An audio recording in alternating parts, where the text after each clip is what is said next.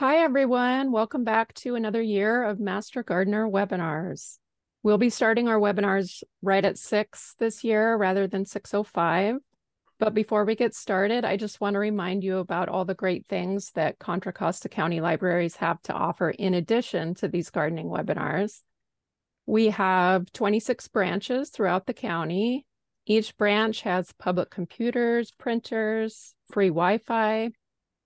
And not only do we have lots of books and movies to check out, but we also have California State Parks passes and Wi-Fi hotspots.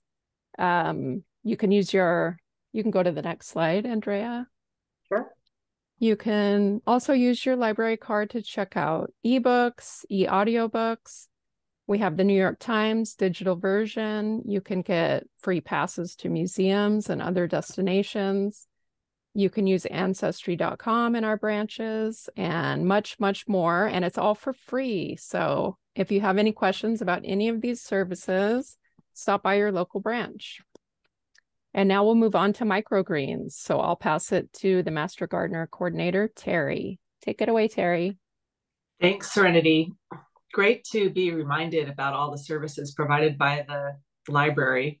I'm someone who reads books, but I had no idea that the library had so much to offer. Thank you. Okay, so for growing microgreens, this is an exciting topic and we have a lot of people attending, so others must be interested as I am. Just so you know, all participants will be muted and their video will be turned off during the presentation. Please use the Q&A icon rather than the chat to post questions to the hosts. During the presentations, we may answer some of those questions in writing, and participants will have a chance to see those answers and to upvote on some of the questions, but please don't put them in the chat. As you know, it's going to be recorded, and there's closed captioning available. And at the end, there will be a handout available for everybody. Next slide, please. So just a reminder on the UC Master Gardener program of Contra Costa County, our mission is to extend research-based knowledge and information on home, horticulture, pest management, sustainable landscaping practices to the residents of Contra Costa County. So our job is to get information to you. This is one of the ways that we do that. Next slide, please. Okay, now we're going to launch into our talk. So we have a great speaker here tonight. Her name is Andrea Salzman. She's been a UC Master Gardener volunteer since 2019. She holds a gold badge for volunteering over 1,000 hours. And I have to just tell you, that's a lot of hours since 2019. She has a deep passion for learning and facilitating knowledge sharing with others. Previously, she's been the lead of the Speakers Bureau, and that is the group that is hosting this talk with the library. She, in partnership with Contra Costa County Library, started our monthly webinars and our YouTube channel, adding dozens of new educational talks. She currently is a speaker and educator in our growing Gardener Speakers Bureau and community garden programs. She loves year-round edible gardening and finding creative uses for the things she grows. Her greatest gardening joy is growing and creating interesting things with her youngest daughter and watching her older daughter harvest and make her own creations with what's growing fresh in their garden. With that, take it away, Andrea. Awesome. Thanks, Terry. Thanks for the great intro. And thanks, Serenity, for co-hosting tonight. I also want to just acknowledge we have two amazing Master Gardener volunteers answering your questions, Lydia Camara and Holly Sawyer. They're very knowledgeable. So type those questions in the Q&A as you go. They could either answer them or make sure they get slotted to be answered during our live Q&A. So thanks, Holly and Lydia, too, for joining tonight. So we have our first poll. I've got a couple polls tonight. If you can go ahead and launch the poll, and then I'll give everyone an opportunity to read what the choices are. This is my way of, in a virtual way, trying to get to know all of you and where your interests lie in microgreens. So if you want, there's a number of answers, so you'll need to scroll down to see all of them, select all that might apply, and then we'll share out the results after folks have had an opportunity to fill out. Really want to see where your interest in microgreens are.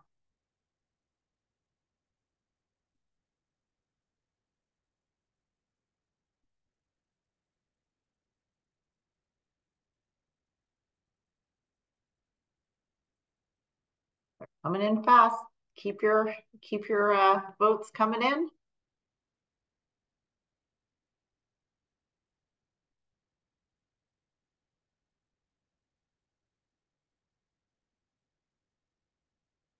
Looks like we've got about 3/4 and numbers are still clicking up. So go ahead and get them in if you need to.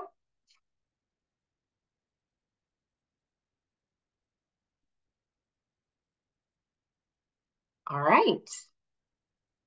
Looks like we ended our poll, and I'm going to share the results.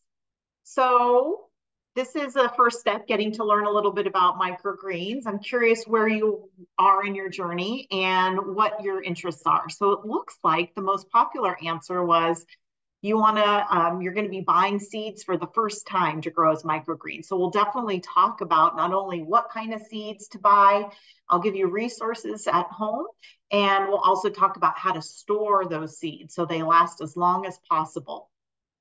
Some other popular answers are try new ways to grow microgreens into your meals. So I'll definitely share some really beautiful pictures of ways that you can do that. Hopefully that can inspire you to not only to grow it, but how to use it.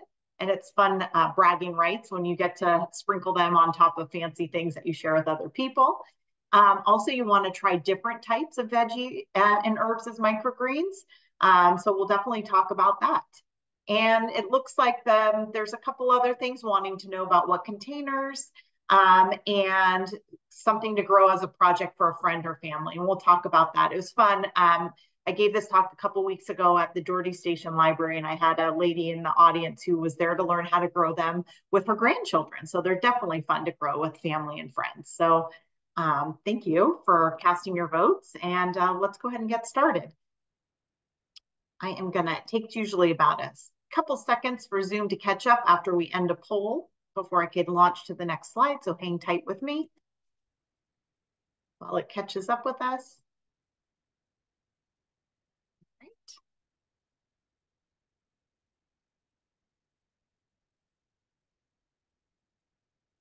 All right, it caught up. Here we go. So we're going to talk about microgreens. Hopefully I inspire you to love them as much as I do. To ground us, first I'll start off in talking about what is a microgreen so that we know really when we're talking about microgreen, what exactly is that? What stage in a plant's life cycle is that? I'll talk about some ways that I love to grow, why I like to grow microgreens. It might be something that you can relate to. We'll talk about, going back to the poll, what are different types of plants, vegetables and herbs that you could grow into microgreens that might be something that you would like to grow. We'll talk about the several different ways that you could grow microgreens so that you could choose which would be the best way for yourself. I'll talk about tips about how to grow and how to successfully grow so that you'll get those lovely microgreens at the end of your growing journey. I'm also going to share with you some common issues that you might come across as you grow microgreens so that if you see that, you'll know what it means and how to tackle it and solve it. And then we'll also talk about when and how to harvest, how to store, and of course, how to enjoy. So let's talk first a little bit briefly about the 4 foundations of successful gardening. If you've joined one of our webinars in the past, you've certainly seen this slide, and there's good reason. These 4 items, soil, water, aeration, and sun, are really what we call or refer to as master gardeners as good cultural care. Really, when it comes down to it, for every plant, whether it be an edible, an ornamental, something you're starting for seed, something you're planting from the nursery directly, you're really going to want to make sure that you've got really good soil as a foundation. Now, microgreens don't grow in soil, but they definitely need a medium to grow in. So we will talk about that as far as how it relates to microgreens. Water. Water is so important to every plant. Some require a little, some require a lot, and some require a moderate amount. Microgreens, water, besides buying seeds and good seeds, water is going to be the second most important thing. Your seeds will not be able to germinate without water. So we will talk a lot about water. Aeration is important above and below ground. And with seeds, it's important too to make sure they have adequate spacing and room to grow and breathe. And sun, light. Light is very critical for all plants' health and success. And we will talk about what the right amount of light and sun is required to successfully grow microgreens. So we'll be talking and hitting on all four of these good cultural care foundational items when we talk about microgreens tonight. So I promised I'd start off and tell you what a microgreen is. Besides the things in the little plastic containers that you see in the grocery store, what exactly are they? What's the official thing that they're called? What microgreens are the young seedlings of veggies and herbs. So they're really going to be, the first couple weeks of a plant's life. So every full-grown plant starts off as a microgreen. Really, what we're going to be doing is harvesting the cotyledons of a microgreen. So if you've ever started a plant from seed, what happens is the first thing to pop up, the stem, and then these two little leaves. Those aren't the true leaves, which will look different. They are the cotyledons. That is what is going to get photosynthesis started with the plant. And it looks very different than the true leaves. So we will be harvesting the microgreens before the true leaves develop. So really what in the plant's first couple weeks of its life. So a lot of what's going to be going on with the plant when you grow microgreens is below the ground. A lot of roots are going to be going because it's really looking for water. Water is what's going to help that, send up that stem and then the cotyledon, which will then start photosynthesis. So this is why we'll talk about the growing medium, and adequate water is so important. So this is what the microgreen is, just that little itty bitty first stage of a plant's life. You might also hear sprouts. Sometimes sprouts are called microgreens and microgreens are called sprouts. There is a difference, and I just want to point them out. You could tell by looking at this picture, they certainly look different, and they are different in two different ways. One is the stage of a plant's life cycle that they are harvested and enjoyed and eaten, and the second is how they're grown. So a seed first becomes a sprout, and then it becomes a microgreen. So really the first stage of the seed's life, or the plant's life, will be the sprouts. You could see here, when you're growing sprouts or eating sprouts, you could see the seed, you could see the shoot and some roots. So it's going to be a little bit more crunchy. There aren't any stems and there aren't any leaves. This is really going to be in the first week of a plant's life. First 5 to 7 days it takes to grow sprouts. Sprouts are grown in a jar without any type of growing medium and with water that's shaken. Whereas with microgreens, you're going to be using a growing medium. This looks like coconut coir that these beautiful microgreens are growing on. And it's going to take a little bit longer. It's going to be about 2 weeks or a little bit longer to grow those microgreens. And you're going to be eating the stems and the cotyledons. So now you know, if somebody serves you microgreens and they call it sprouts, you'll be in the know that they are microgreens truly. So a seed becomes a sprout and then a microgreen. And so today we'll be focusing on microgreens, not sprouts. So what are some of the reasons that you might want to grow them? They are very trendy, that's for sure. A lot of restaurants you go and you might see them and it might pique your interest. But one of the things I love about them is that you can grow them indoors and you could grow them year round. So you don't need a large garden. In fact, you don't need any outdoor space. They are grown indoors. So if you have an indoor space and a counter that can fit them, you can grow microgreens. So it's very accessible if you're not able to go outside, maybe you don't like to go outside, it's something that you could grow really easily on the countertop in your bathroom, in your kitchen, wherever. So it's very accessible. It's also very clean. You don't need any soil. So it's not dirty. You're not going to get your hands or your fingers dirty. So if that's something about gardening that's not something you particularly like, then maybe microgreens is for you. You don't need any soil. They also grow very quickly, within a couple weeks at the most. Some a little longer for those that grow longer. On average, a couple weeks from the time you start them to the time you start eating them, you'll have microgreens. Whereas for a whole plant to grow, it might take, months to grow until from the time you plant it till the time you get the vegetables or fruit. So it grows pretty quick. It also requires minimal care. Really just making sure that moisture is even, that we'll talk about, is really the care that's required. It takes up very little space. You as a grower get to decide, how much space do you want to take up with microgreens? Do you want a small little tray? Do you want something big? Do you want lots of trays all over the place? You get to choose. So it takes up as little or as much space as you want. You could also grow year round. I know for myself, I grow a lot of stuff from seed and all through early fall, in the spring and summer. And the winter time is when I grow a lot of microgreens, because it's when I kind of pause, come indoors, and slow down a little bit on my outside gardening. So I like that it fills up that time in my life for me, time of the year.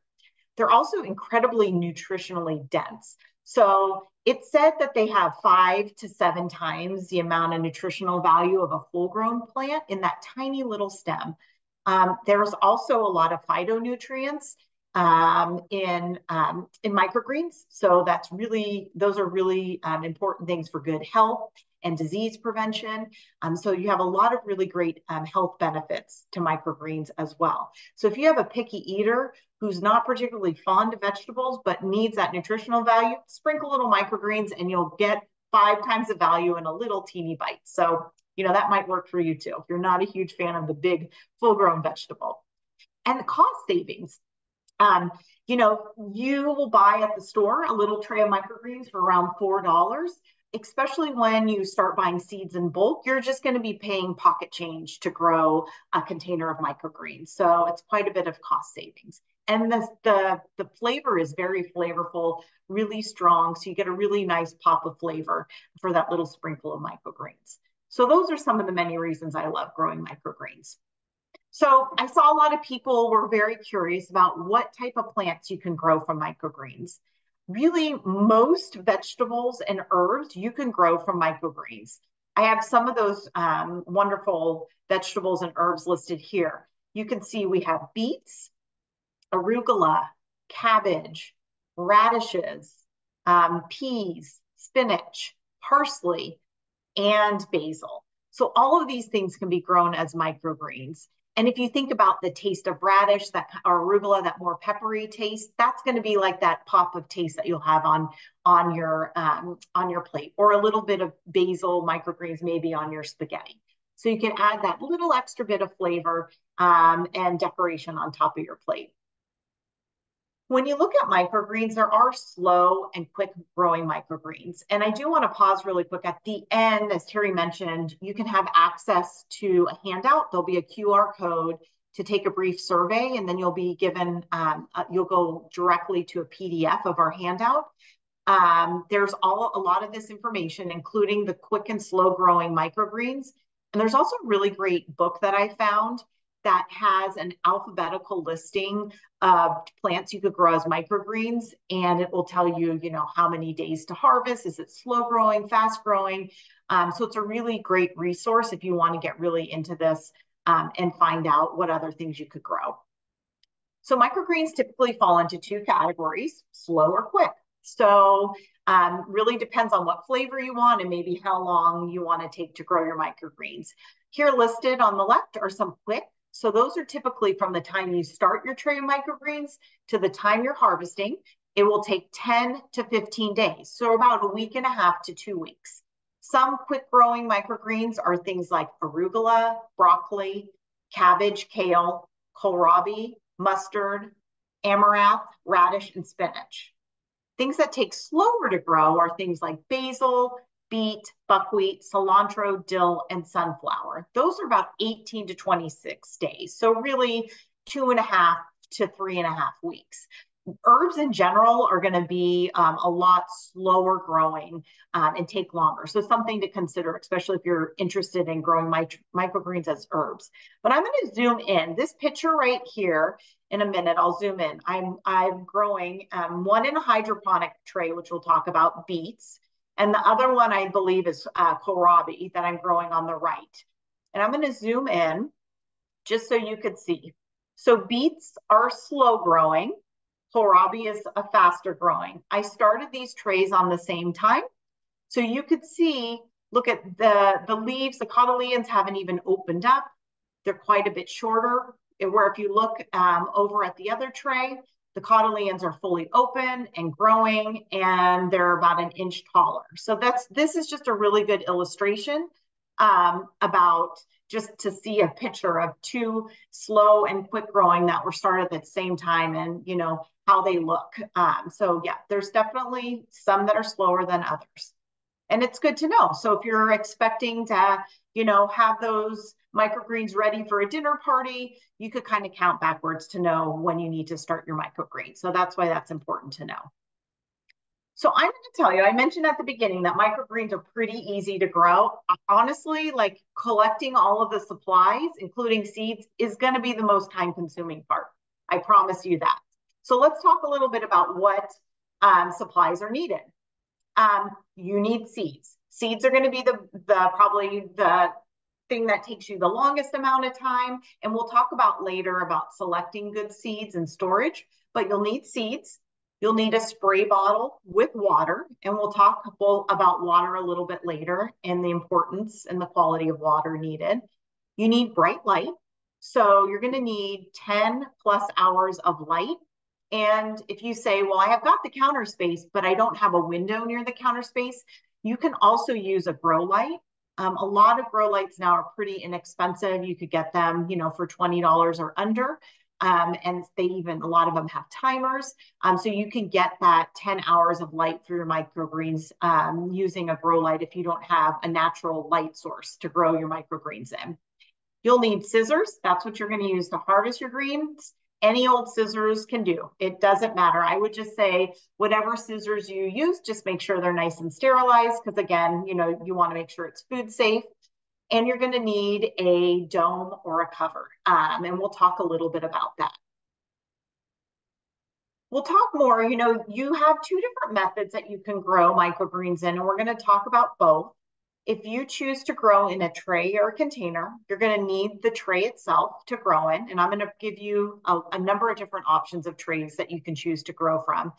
And you're going to need a sterile growing medium. So I mentioned we don't use soil. We need something sterile that doesn't have fertilizers or anything in it that will help the plant grow. It just needs sterile so that the seed can just, you know, absorb the water and grow from there. And we'll talk about a couple different options for a sterile growing medium.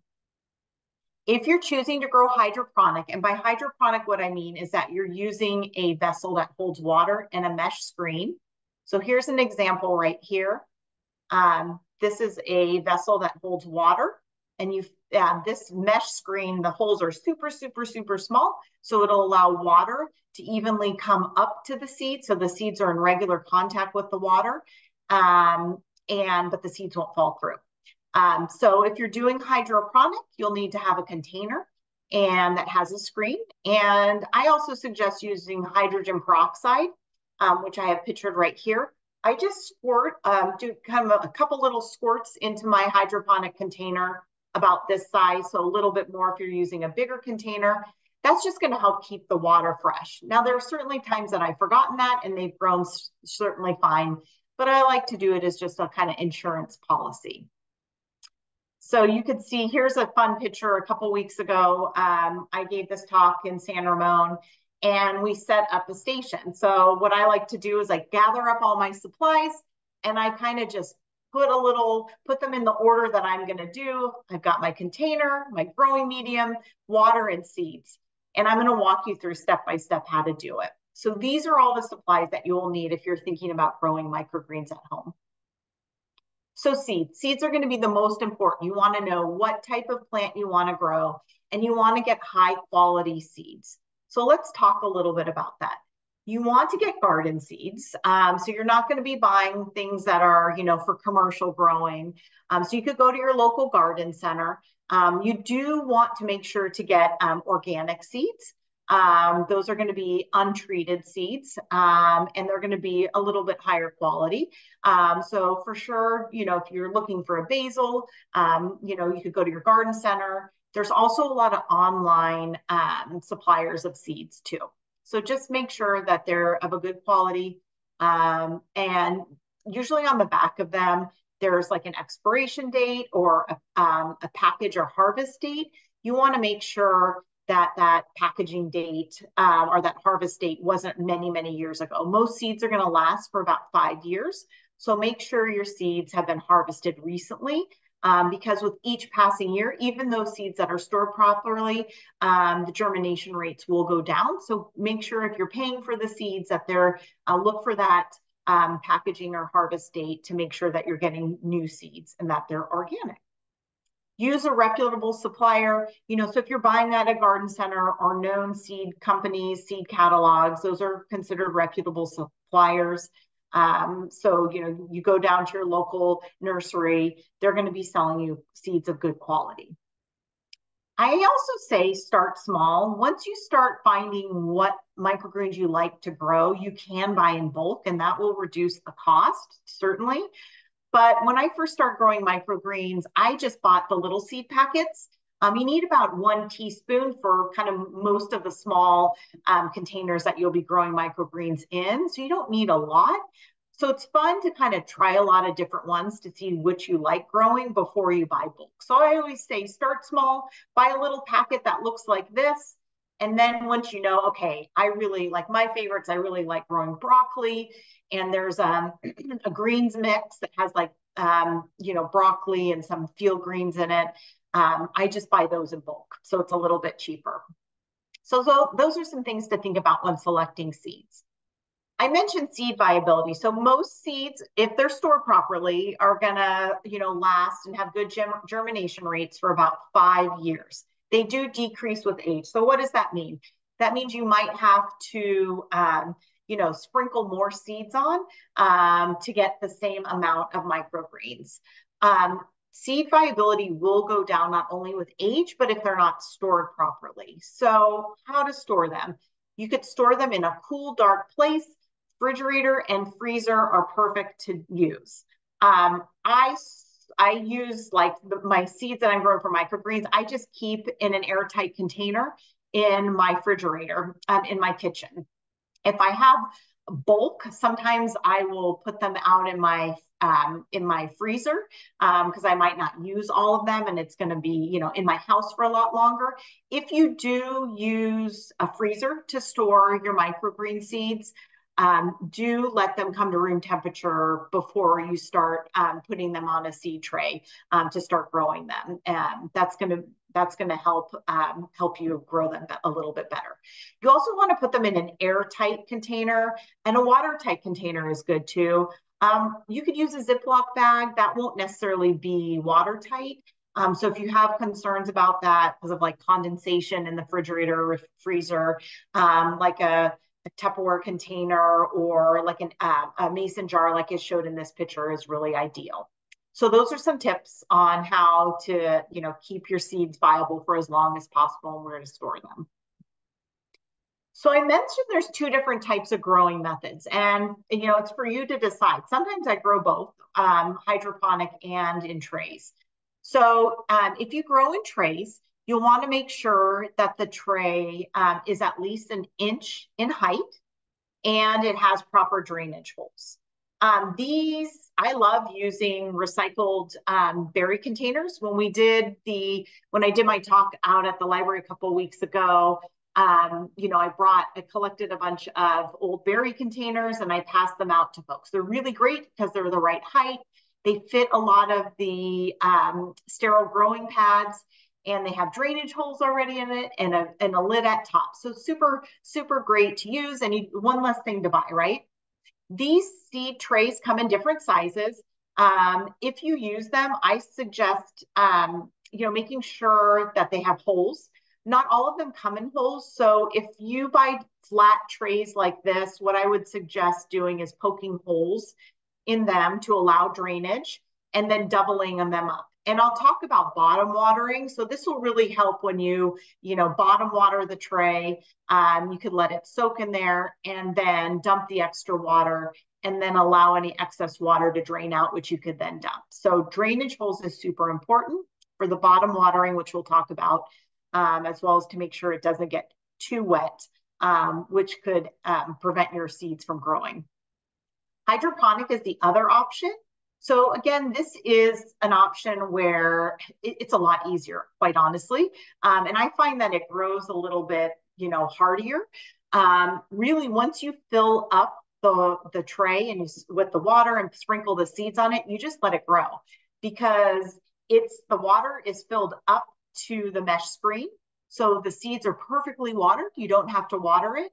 And then as the roots grow down into the container, the plant's growing up. So the roots, as the water, level is going down, down, down, the roots are reaching down to it. So let me zoom in there a little bit so you could see this. So this is the seed. You can see the seeds on the bottom and the microgreens that are growing. So these are full-size microgreens that I've started to harvest. And you could see that the roots have grown all the way down to reach the water. And it's really interesting, even when I peeked under the screen, even right after the seeds just germinated, the roots are already growing down there into the water. So it really is self-watering, which is really nice, super convenient. So selecting a growing tray is an option, and we'll talk a little bit about what kind of trays to grow. You want to make sure that it's flat and shallow. So you don't want something that's bumpy and ridgy, because your seeds might all fall and pool to one side. That'll keep the seeds nice and stable on one same level. You want to make sure for sure there's drainage holes, because you're going to be bottom watering them, and you want to make sure that any excess water drains out. You want to avoid portioned off containers. So see a container like this. These are really great if you're starting like something from seed that you're going to grow to a big plant. But when you're growing microgreens, you don't need something like that. In fact, you don't want it, because you're going to be scattering a lot of trays in a small area that's almost going to be growing, closely, very densely populated. So it looks very lush like this. You're not growing one single plant at a time. You're growing many, many, many on one tray. So avoid portioned off containers. Hydroponic. If you're using hydroponic, it's going to be growing water below the screen.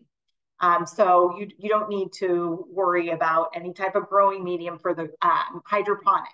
If you are growing in a tray, you will need to determine what kind of growing medium you're going to use. And I'll tell you about a couple different types. The ideal, what you do not want to use, soil from your garden. You want it to be sterile. So what does that mean? You don't want it to have any fertilizer or compost or anything that you would typically want to help a plant grow and flower and fruit. You want something that's just going to maintain equal, moisture, because that water, what the seed needs to grow is water. And then once it germinates, it needs the light, and then water throughout its life cycle. So really finding a sterile medium is ideal. Coconut coir, and I'll show you a picture on the next slide, is really ideal. It's really light and fluffy, and it looks like this. Here's a picture of coconut coir.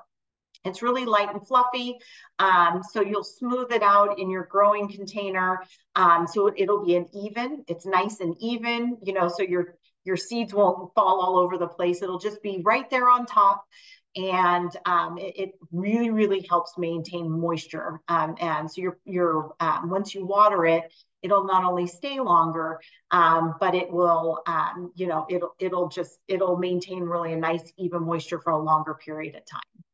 Again, you don't want, if you use a potting mix, you can try. I really would discourage using a potting mix.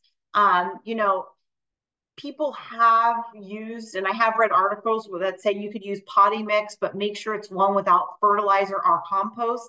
It's really hard to know what's in potting mix. They will sometimes tell you what's contained. A lot of times it is going to have compost or some type of fertilizer or something that will act as a fertilizer. So for that, those type of things will give your microgreens a really off taste. Which you don't want. You want it to have that strong, pungent, taste of a cilantro or basil or broccoli or whatever you're growing. So for that, I would kind of stay away from potting mix or, again, for sure, fertilizer or compost. You can also use sterile growing pads, and I will show you what those look like. They come in a lot of different sizes. So, if you're using a bigger tray or like the smaller berry container, you could find growing pads that fit those nice and snugly, or you could piece them together side by side. You could also use recycled, you could use paper towels. The one thing that I will say about paper towels is, yes, you can use them, but they're going to require a lot more maintenance because it's going to dry out. A lot of the growing mediums, like the growing pads that I'm going to share with you, they're used because they, like coconut coir, really retain moisture, water moisture really well. So you have to water maybe once a day. Paper towels, you're going to have to water more frequently. So definitely something you could use. It's just going to require a little bit more maintenance. So something to be aware of. So here's some examples of growing mediums. Coconut coir is one that I highly recommend. It will typically come in a block. I included this. This came with a bulb that I had purchased around the holidays. You might have purchased one and noticed this little, it looks like a big coin, and it says add water, and then it puffs up, and it's this fluffy mixture that kind of looks like the color of soil. That's coconut coir. So you might have seen it and not even realized what it is. This block right here is about 1 pound, and it's about 8 inches big by a couple inches high. If that's how coconut coir is sold. So you could throw it in a cabinet to store it. When you're ready to use it, I just put it in a 5-gallon bucket and I fill it with warm water. I cover it, and then it will puff out, and it makes about 5 pounds of coconut coir. So then I'll just cover with a towel and have it there, in my garage when I need it. So coconut coir is a great alternative. If you want just some type of product like a growing pad that you can store in a drawer and just use when you need it, there's a lot of different options. Recycled wood are really great options. This particular size of recycled wood is what I use for the berry containers. It literally fits it perfectly. And then jute is also another growing medium. Hemp is another growing medium. These are all, really wool. They're made of recycled material, and they really are known to be able to keep moisture, for a longer period of time, which is why they're selected. Read the labels. You just want to make sure that you select a growing medium that does not contain plastics. So water is certainly very important. We'll talk about that when we talk about how to grow microgreens. I just recently added this slide because as you start to read books, articles, other things about growing microgreens, especially if you're going to be growing hydroponic, you might see something in an article or book or a video that you're watching that says, microgreens prefer water that's slightly acidic. So what does that mean? So on the pH scale, it goes from anywhere from 0 to 14. Pure water is considered to have a pH of 7. The more acidic it is, it's going to be 0 to 6. So it will be below 7, below that pure water. If it's more alkaline, it will be 8 to 14. When you grow hydroponic, it is true that it does grow a little bit better if it's slightly acidic. And when I say slightly acidic, it's a 6. So a pH of a 6 is ideal if you're growing hydroponic. But let me tell you, I grow hydroponic almost all the time, and I've never used or checked the pH of my water. Here in Contra Costa County, our pH is about 8.5, so slightly more alkaline. That's just a little bit above, that pH of a 6 that's ideal for microgreens. So I wouldn't be too worried about it. I just wanted to mention that, so if you read it, you'll know about it, and you'll know My water that I have here from the tap is perfectly fine. If you are noticing some trouble growing and you've got good seeds and you're doing the water, you could try adding a little bit of lemon. So adding a little bit of acid, vinegar, that's going to bring the alkaline down and make it more acidic. So if you're using tap water, you could add a little bit of lemon or vinegar. If you have more acidic water, you could add a little bit of baking soda to push it up and make it a little more alkaline. But the main thing really to remember when it comes to water is just maintaining consistent moisture and knowing that our Contra Costa water straight from the tap is going to be a-okay. So now's the fun part. I'm going to walk you step by step how to start growing microgreens from a tray and then from hydroponic. Then I'm going to play a video where you could watch me doing all these steps. So I'm a more visual learner, so I know the video is added for people like me who like to see it. But I'll walk through step by step, so you'll get to hear me talk about it twice. And again, this will be up on our YouTube, and I actually have this video in a shorter version already on YouTube, so you could play this back at any time. So one of the first things you're going to want to do or think about doing is soaking seeds overnight. This is 100% optional, especially for smaller seeds like herbs or lettuces, broccoli that are smaller seeds. You really don't want to soak it because they're so small. They're going to just get all stuck together. If you do soak like larger seeds, it will help on average, speed up your growing time by about a day. So if you're in a little bit of rush and you're growing seeds that are a little bit larger, soaking might be an option for you. You're then going to want to fill your tray with your growing medium and moisten. So here is a picture of two different trays. Both of them I'm using berry containers as an option. This first picture is using coconut coir. With my coconut coir with these berry trays, there are a lot of drainage holes, so I put a paper towel on the bottom so the coconut coir doesn't spill out. And then over here, I used a recycled wood growing medium. So you're going to want to fill your tray with your growing mediums. That's the first step. Then you're going to want to scatter your seeds. So for a container the size of these berry containers, you're going to use about 1 teaspoon. So you'll scatter them easily. And you could take your spoon and kind of tap, tap, tap, so it slowly gets on, and just make sure it's pretty even. And let me do a little zoom up for you. So see, you could see in this, when I zoom up, you'll see seeds are pretty much scattered everywhere. When I did this at our community garden, one of our community gardens up in Concord that our program supports, this participant was asking me, did I sprinkle enough seeds? And so I told her, you know what, it looks like you're missing some space around the edge. So I had her grow back and fill in those kind of blank and empty spaces. So the key is just kind of evenly distribute those seeds. And then you're going to want to mist with water. So what you're going to want to do, let me back up a little bit. The growing medium, you do want to moisten it. Sorry, I didn't say that. So if you have the coconut coir, I highly recommend you get the right moisture level of that coconut coir in that bucket. You want it to be light and fluffy and kind of like the wetness of a wrung out sponge. If it's too wet, you're going to drown your seeds. So you want it that light and fluffy. So get it to the right moisture before you put it in the tray. If you're using a grow tray, you'll place this growing medium in the tray, and then I get a plate, fill the plate with water, and just let it moisten on the plate so that grow pad's nice and moist.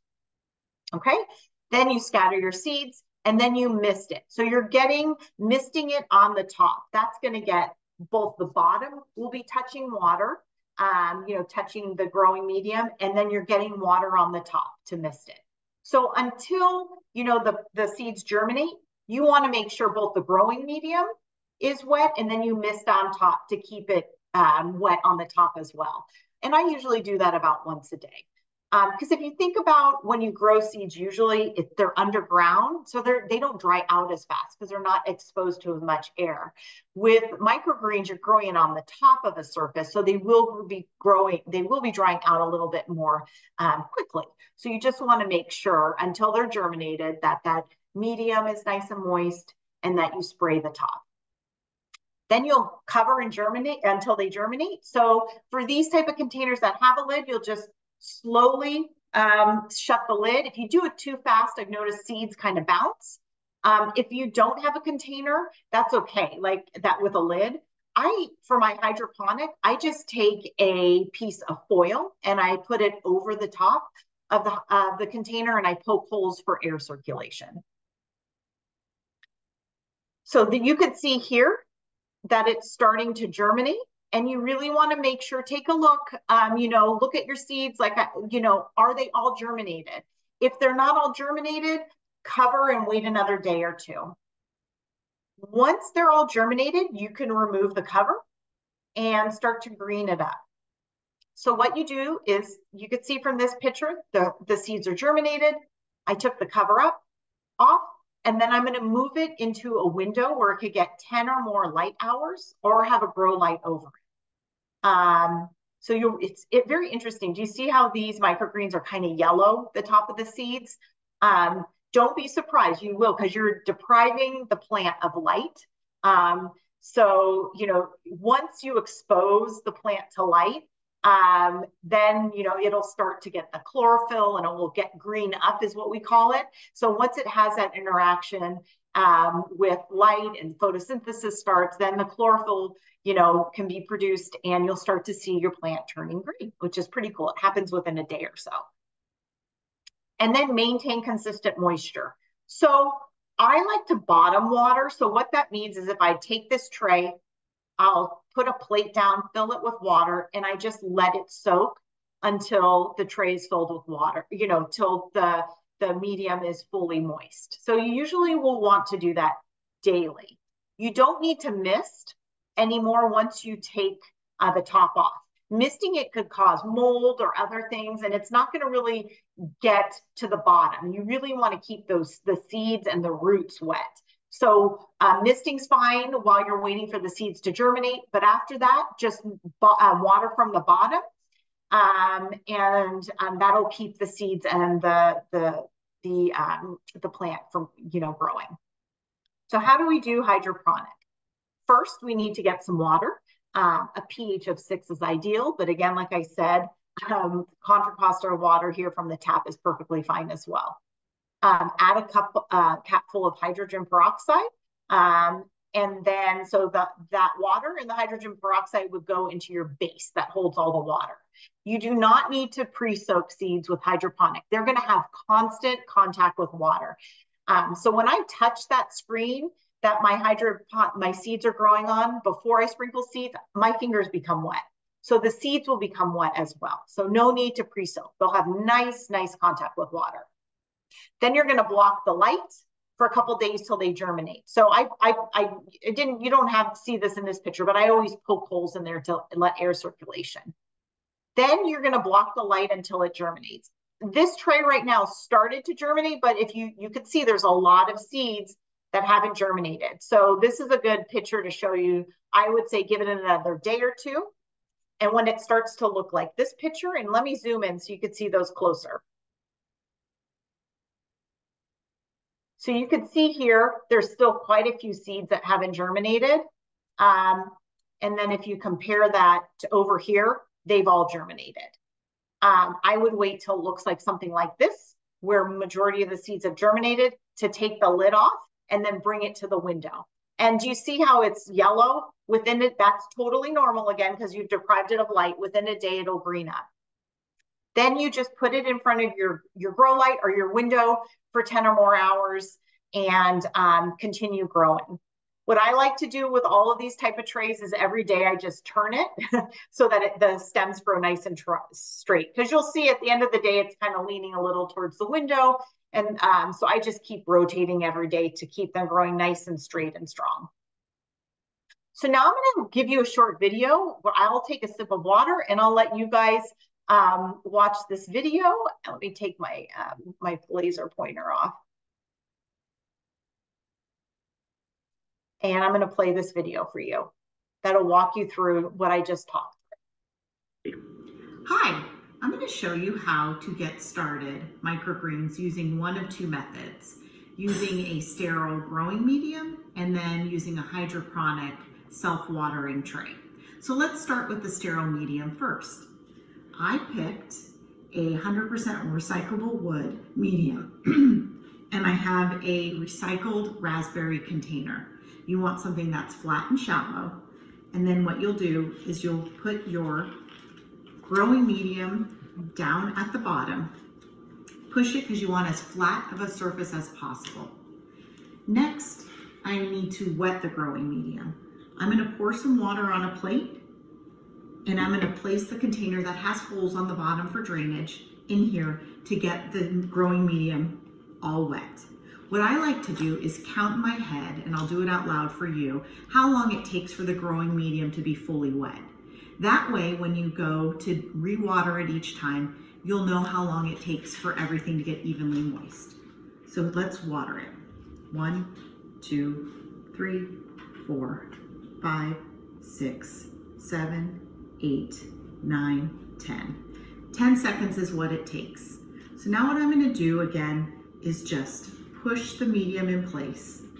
It will be a little bit wet, so you might want to grab a towel or something for it to go on until it kind of dries up a little bit. Next, I'll take my microgreen seeds. You need about 1 teaspoon. And I'm just, if you could give a little close up, I'm going to evenly distribute them on the grow pad. With a container this size, you need even a little bit less. You do want to make sure you leave room for air circulation. Then I'll take my sprayer, moisten the top, and I'll carefully shut it. I like to do it softly so the seeds don't bounce around. Now I will put this in a dark space for a couple days to germinate. How do I start a hydroponic? First, I take out the mesh screen that comes on top. Then I'll fill the water to the water line.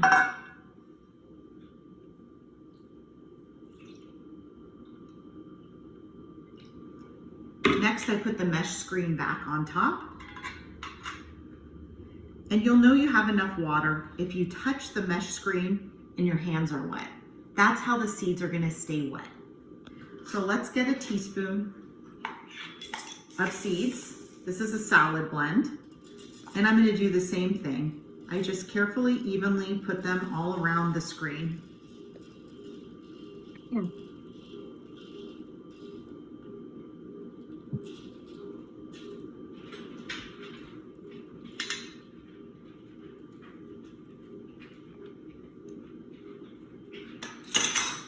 Then I do the same thing. I spray it.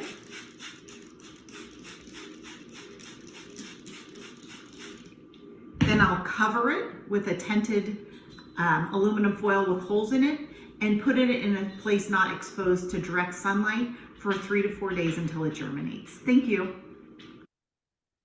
All right, so that is how you do it.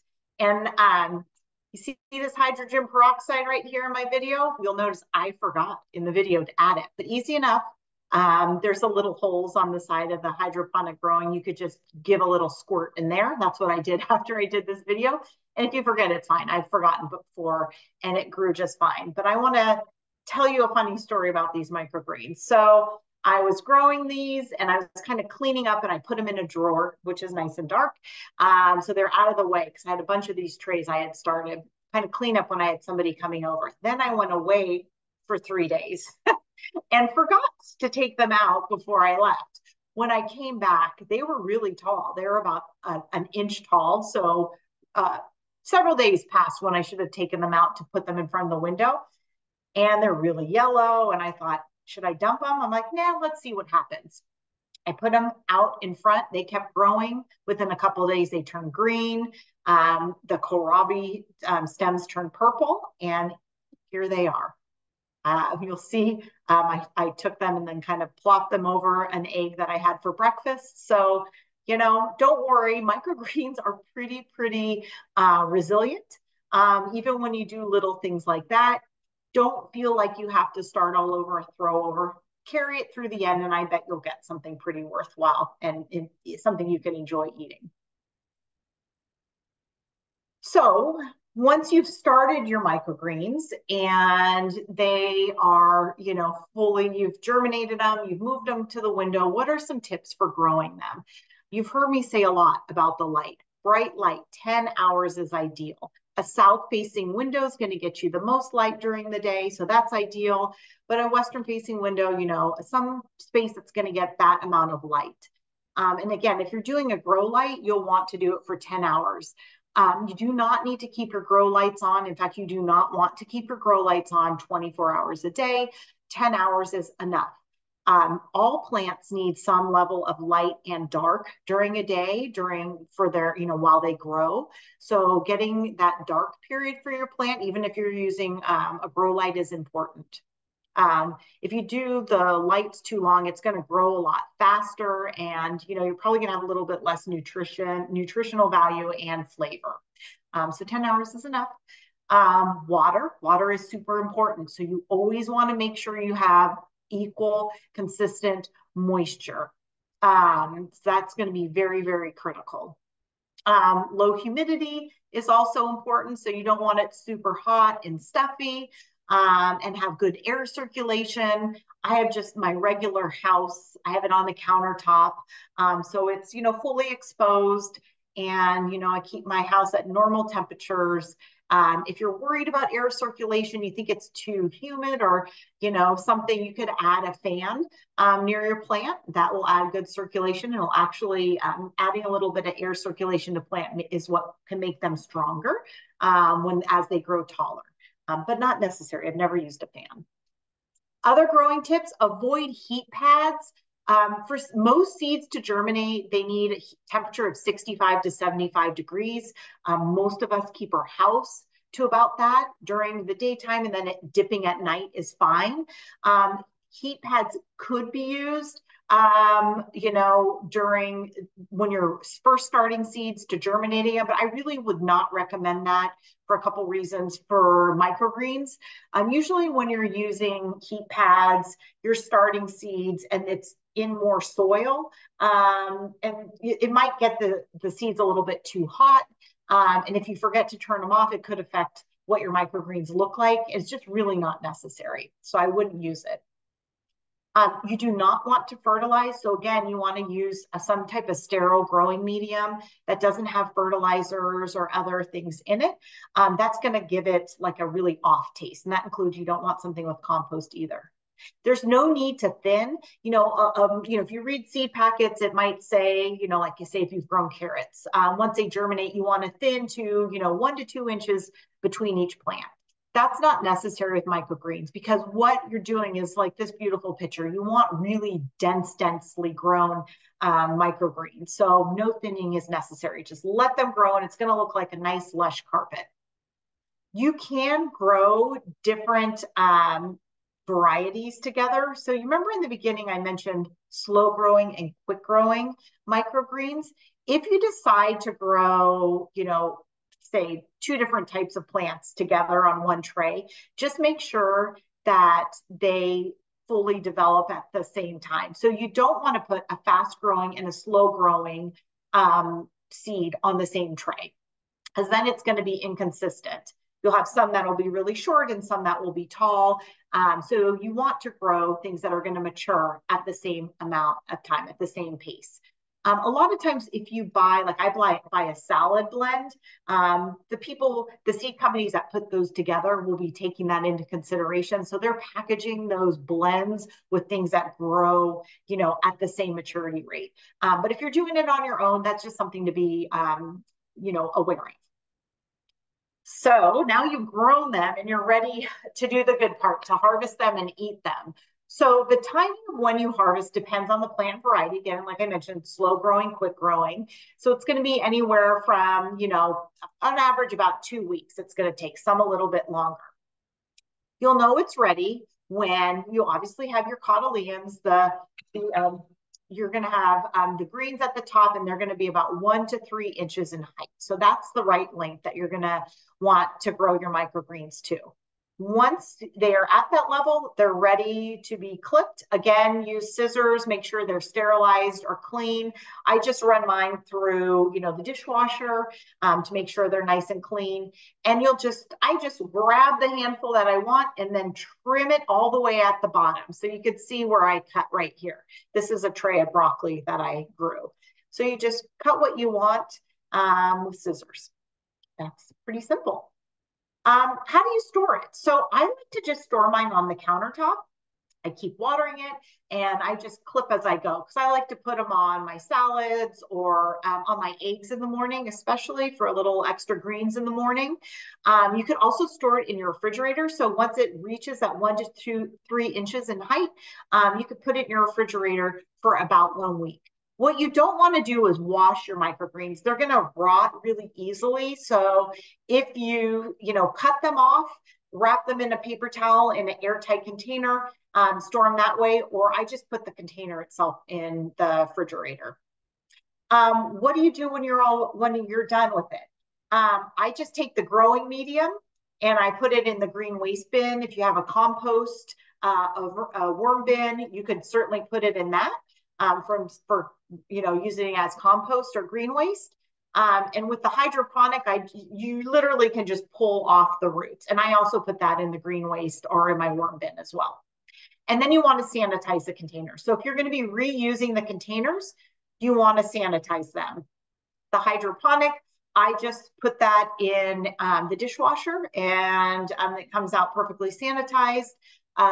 For like the plastic containers, you could use a little bit of pine sol and water or a water and bleach mixture, 1 part bleach to 9 parts water. And just really then I would, if you're going to be, since you're, going to be touching food on there, I would really rinse it and wash it with soap very, very well. That's how you'll sanitize it. So last up is some common growing issues and then how to enjoy and then lots of questions. So one question you might have is you open up that container and to check to see if your seeds are germinating and you see this. You think, my goodness, this is what I thought when I first grew microgreens. What is this? Is this mold on my seeds? And the answer is, nope, it's not mold. What it is, these are actually root hairs. So we don't usually get to see those because when we're starting plants from seeds, the roots are growing below the surface, but we're growing microgreens on top of the surface. So when they first start germinating, you are going to see these root hairs. So when you're taking the top off, you will see these. So what I usually do is I just spray them, and you'll for sure know that they're root hairs. If you spray them, they kind of go away. If you still see that fuzzy stuff after you sprayed it, you might have mold and you want to throw that away and then start again. But this is very typical that you'll see. So just spray it with water. It'll go away if they're the root hairs. So what happens if you have droopy microgreens? It's probably most likely either you're giving it too much sun or you need to increase the moisture. So again, just make sure your container, your growing medium always is nice and moist. That's going to help prevent droopy microgreens. What about if it's really, really leggy? A lot of times you see leggy plants because they're kind of trying to reach towards the sun or trying to find light. If you've ever grown a plant like on a patio, it's usually going to be kind of reaching and a little bit leggy trying to find the light. You just want to increase the light. So maybe move it to a different spot, add a grow light, or find a spot that has a longer light hours, again, 10+ hours. What about if your seeds just aren't germinating? They're kind of not even getting to this point where you start to see the cotyledons. There's a couple things that could be the reason. Again, going back to water, you've heard me say it, your growing medium maybe is not moist enough, so work on the moisture. You might have it too hot or too cold. Remember, about 70 degrees is ideal, 65 to 75. Maybe your seeds weren't a very good quality. That could definitely impact it. Maybe they weren't stored properly or they're really old and have a really low germination rate. So those are all things to think about if you're not finding that your seeds are germinating. So how do you enjoy? There's so many different ways. I showed you the picture of the microgreens on top of my eggs in the morning. I love it that way. I've been to restaurants where there's like a little corn salad at a Mexican food restaurant. And they put cilantro greens on top. They're great in tacos, on top of salads, great on top of fish or meats. Pastas, I mean, it's great to put like a little basil microgreens on top of pasta to get some more of that basil flavor with your spaghetti sauce, in spring rolls or as a garnish. I also love sprinkling them on top of like cheeses that I have on a dessert platter. Some of them are beautiful colors. They could be purple or bright pink. So it adds really pretty element to your food. And it's something fun to talk about. At least for me it is. So we're just going to go through really quick what we've talked about and then open it up for questions. And this is a nice picture of the Adaptive Learning Center of a class that I taught there on growing microgreens. So first thing you want to think about is, what do you want to grow it in, tray or hydroponic? Then you want to gather up all your supplies. Again, that's probably going to take the longest, including purchasing your seeds. You can soak the seeds if they're larger in size. If you're growing hydroponic, you don't need to. You want to place your seeds on that growing medium. Make sure that it's moist, or put it on a mesh screen if you're growing hydroponically. Find a bright window that has 10 plus hours of sunlight. Make sure you maintain consistent moisture for your growing medium on your tray, and harvest once your microgreens are about 1 to 3 inches and they have the cotyledon, so not when the first true leaves are there. And then garnish it. Use as a garnish or enjoy however you would like. And that, all my friends who've joined tonight, is growing microgreens. So we have one more poll. Then we're going to talk a little bit about some of our programs. And then at the end, get all your questions in. I'd love to answer them. So we can launch the poll. All right. So after you've listened to me talk tonight, what are you interested to do? Oh, let's see. Can we launch poll number 2, please? I think this is the first one.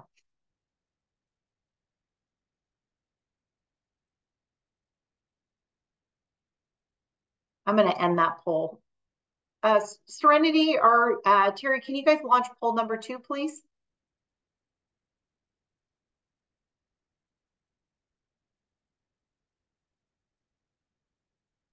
There we go. All right. So what's your next step in your microgreen journey? Select all that apply. I'll give you time to read through. I'm really curious to hear, after hearing me talk tonight, what are some things that you are going to do? We'll give folks some time to respond, and then I'll kind of call out some of our most popular things people are going to do. The fun starts after tonight.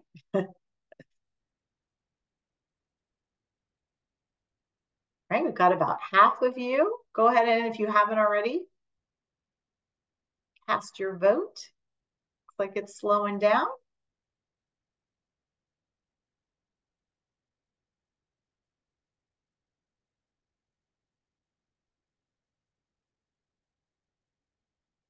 All right.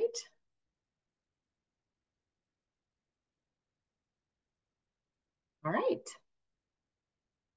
Looks like everyone who voted want to. Can we publish those results for the group to see?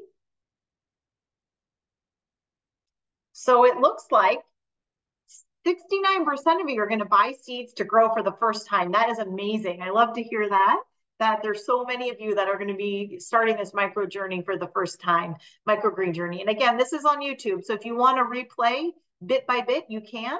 And it looks like almost 50% of you are going to try growing on a grow pad like coconut coir or a wood or one of the other growing mediums. It looks like over half of you are going to try growing in hydroponic. I highly recommend it.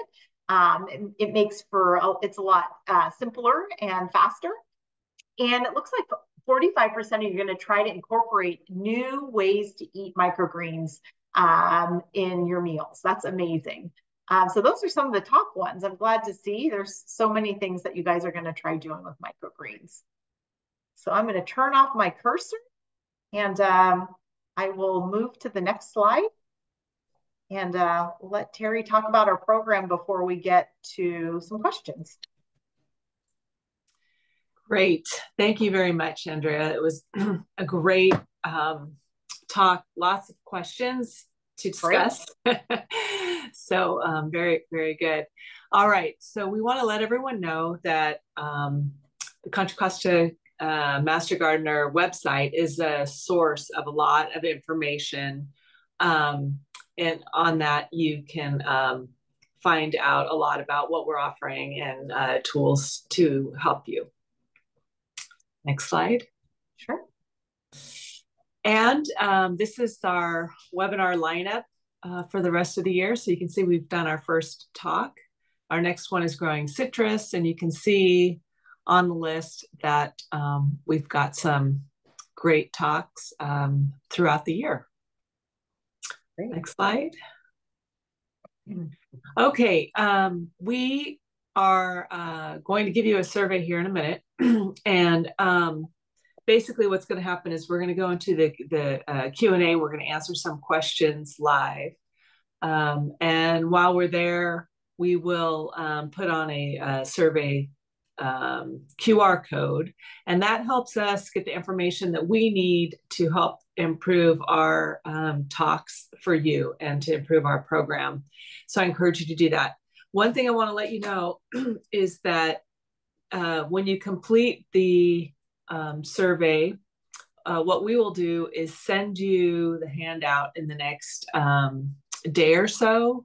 The handout that's going to come up after you do the survey is going to be for a previous talk. So that's a technical glitch that we have, but we will send you the microgreen handout. Next slide. All right, so for questions then, the first one that you want me really quick to put up the handout, the QR code slide. You can put it, yeah, you can put it up. And as I said, please do fill out the survey, and then the handout will be for previous conversation. So, all right. The first question is, how is it that people growing microgreens can avoid botulism or salmonella? Okay, so one of the things that there's a couple different things. Avoiding using fertilizers or compost, things like, chicken manure, those different type of things that might contain, different bacteria or other things. That's going to be one way to make sure you prevent it. Another way is making sure that you buy organic seeds that aren't chemically treated. That's going to be really important as well, and that you're buying high quality seeds that have been stored properly.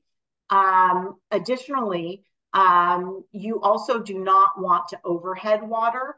That could create different bacteria and mold on your plants. You want to do that bottom watering, because if you think about it, if you're overhead watering, you're not watering the bottom where the roots are, you're watering the green, and they're so densely populated, you're not going to get your water down, which could create bacteria and other things from growing. So making sure you use a sterile growing medium or grow pad, and water from the bottom, not the top, and buying good quality seeds will help prevent that.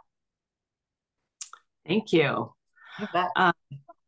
During the talk, you shared different types of growing trays or containers, and in there, there was a glass tray. Was that to illustrate a specific point, or were we just showing that you could use glasses as well? Well, that's a good question. That's a good question. So that is a very observant participant that does not have drainage holes. So the purpose of that is that you can use anything you want at home, but I wouldn't use a container.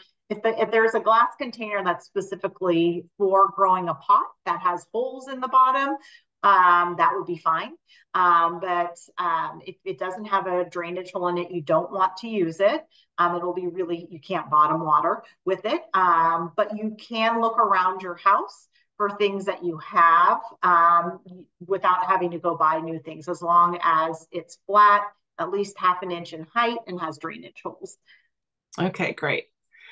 I know in the handout, there will be some description about fast growing, slow growing microgreens Yep. and a reference to a book that lists a lot of them.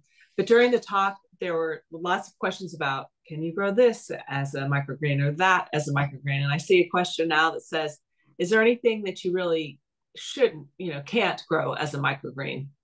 There are a few, really anything that you can grow as a vegetable or as an herb you can grow. I did see in this book I was reading, the one that's in the handout, it does mention a couple things that you cannot grow. Bear with me. I don't think they're things that particularly interested me, and I will try to find that as I look through this. We might need to come through it as I flip through my book. But there are just a couple of things that you don't want to grow, and I'll try to find that in this book. But again, most herbs and vegetables you can grow just fine as microgreens. Okay. And someone asked whether or not if you grow hydroponically, for example, can you eat the roots? Are they edible, nutritious, and flavorful? No, you don't want to eat the roots. So when you're harvesting microgreens, the seeds at the bottom, you do not want to eat those, and you don't want to eat the roots. You just want to eat the stems and the leaves. Okay. And that is a food safety issue? It is a food safety issue, yeah. Okay. When you pull that tray off, you'll see the water gets a little murky. Even if you're putting the hydrogen peroxide in that, but the roots really aren't meant for consumption. Neither are the seeds, because you really want, for food safety to just eat the stems and the leaves. Okay. Are there some cheaper growing trays for hydroponics? That tray that I showed, I think was like $29.99. If you can, I would suggest like doing a Google search online. It's hard to make your own at home because you need the holes so small so the seeds won't fall through. So that it was about $30 for the one that I'm showing in this presentation. But I encourage you, do a little Google search to see if you could find other containers. There might be some out there that are less expensive than that. Okay. There was a number of questions about water. Some have been answered. You had mentioned that slightly acidic is good, but with the pH of 8 or so, that there was no problem. What if the pH is 10? What if there's chlorine? Can I use water from my hot tub? So two things can affect, the two things in water will affect seeds when you're growing: chlorine and pH. If you're you definitely don't ever want to use pool water or, water from a river, or you want to use tap water, or you want to use bottled water. Again, the water here is fine. It is a little bit, higher, 8.5 versus 7, or 6, but that's okay. And really, you need a little bit more acidic for hydroponic, not necessarily if you're doing in a grow tray. Chlorine, some municipal waters, not necessarily here in Contra Costa County, but there are some municipal water districts that do add chlorine to help with, bacteria or other things from growing. You could usually smell or taste that. If you have chlorinated water that, your water district adds chlorine, a couple things that you could do. You could just put it in an open bowl on your table or countertop for 24 hours. Most of the chlorine will evaporate within 24 hours. You could also boil it or, buy bottled water as an alternative. Okay. All right. I'm going to just stick to two more questions. One is can you use clay as a growing medium? And then the second one is a number of people have asked where to purchase the seeds. So no on clay. Clay is usually like our soil, native soil here in Contra Costa County is in most parts, not all parts of our county, is more clayey. You don't want to use any type of natural soil from outside. It could have pathogens or other things that are going to, impact the quality or the ability of your seeds to germinate. Clay also, if you think about if you take clay and try to pour water on it, it's going to pull at the top and maybe take a really long time to go through. You want something that's light and fluffy and airy to grow your seeds on. So that's why something like coconut coir or these growing pads that aren't going to drown, that when you water it won't drown, but just water your seeds. So clay, I would definitely not suggest using that. Okay, great. Well, I think that it's time. Well, let me just see here. I got a little note. I just want to mention one more time that the handout that is associated with the QR code that is on the screen is a handout from talk from last year. It is not the handout for this talk. So the handout for this talk will be sent to participants tomorrow. And please fill out the survey, and then we'll have your email address, and we can send that to you.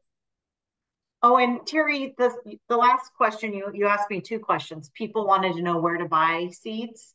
Yes. Okay. So I'd say start off, you could just go to your local garden center, look for organic seeds, look at the seed packets to make sure that they're not really old. So they will say, the package or harvest date of the seed. So look for that. You want that to be pretty recent. And you could also just do a Google search. As Master Gardeners, we're not allowed to recommend any particular vendor. I definitely have some that are my favorites. You could just type in, in a search engine, microgreen seeds, and you'll pop up some good seed catalogs that sell microgreen supplies and a lot of different seeds. So that is my suggestion on how to do it. Go to your local store or do a little search online, and you could find a lot of different really interesting options. Great. Okay. Well, thank you very much, Andrea, and thank you to everyone who took time out of their evening to participate, and hopefully it dries out for all of us in the near future. I know that some people got a good soaking, lost power, and had some exciting times today. So we'll call that a wrap then, and good night to everyone. Thank you. Happy microgreen growing. Thank you. Thanks. Good night. Bye. Good night. Bye-bye.